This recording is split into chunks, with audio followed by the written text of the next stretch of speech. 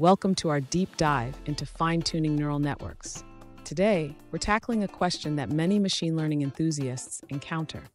Why is my VGG16 model in Keras showing low accuracy after fine-tuning?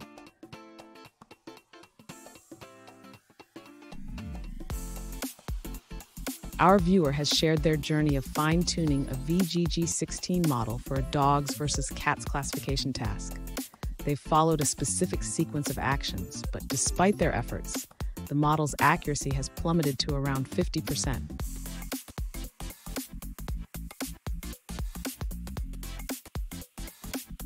The user suspects that something might be off with their parameters, such as learning rate or batch size. Let's explore their process and see where improvements can be made to boost that accuracy.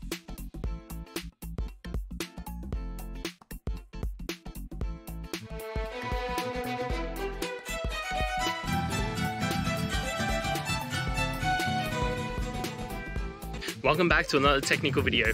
Today, we'll be going through your question, answering it, and hopefully finding that solution that you need. Guys, remember to stay just a little bit crazy, just like me, and hopefully get through to that resolution. Let's get started. Let's begin by understanding the issue with the VGG16 model fine-tuning process. The model's accuracy has drastically dropped to around 50% after training for 50 epochs.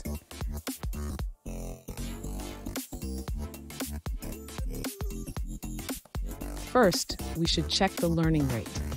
A learning rate that is too high can cause the model to converge poorly, while a learning rate that is too low can lead to slow convergence.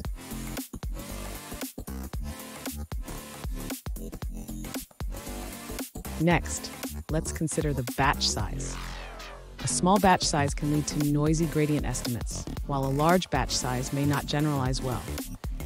Experimenting with different batch sizes can help find the optimal setting.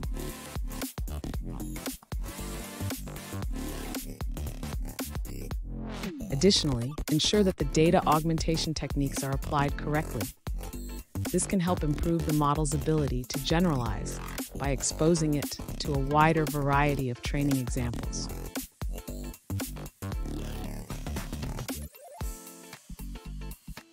Finally, consider unfreezing some of the earlier layers of the VGG16 model.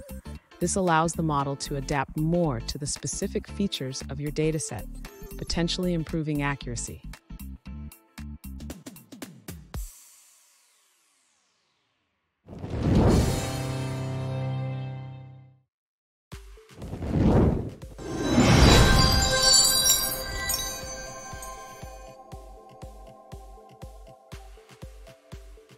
Let's now look at a user-suggested answer.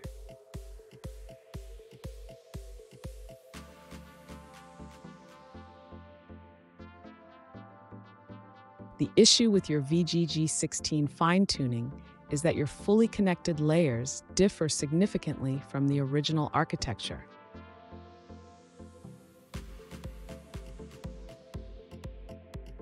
First, the last layer should use a two-class softmax instead of sigmoid.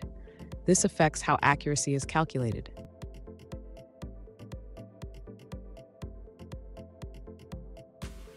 Second, the complexity of your model seems too low, with fewer neurons and layers than the original.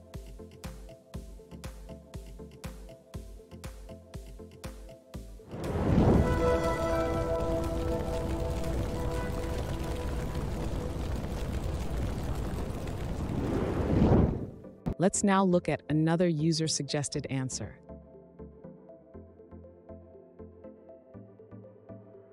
To improve accuracy with VGG16 in Keras, this user managed to reach 70% by adjusting the learning rate and increasing the number of epochs.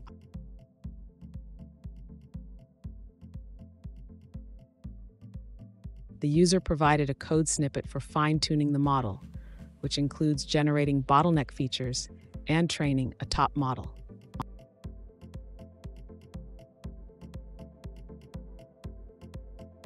They also mentioned that while they achieved a decent accuracy, there is potential to reach up to 98% with better fine-tuning techniques.